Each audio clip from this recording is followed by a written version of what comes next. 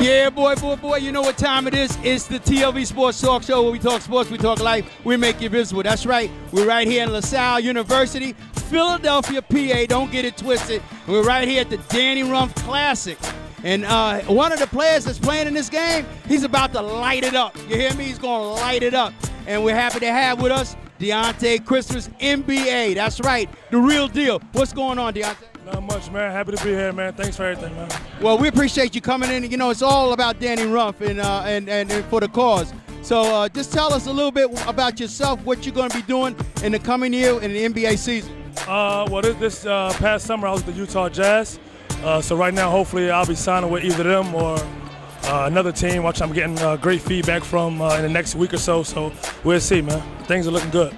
Well, that's good because we've been watching you shoot your jump shot, and your jump shot's like butter now.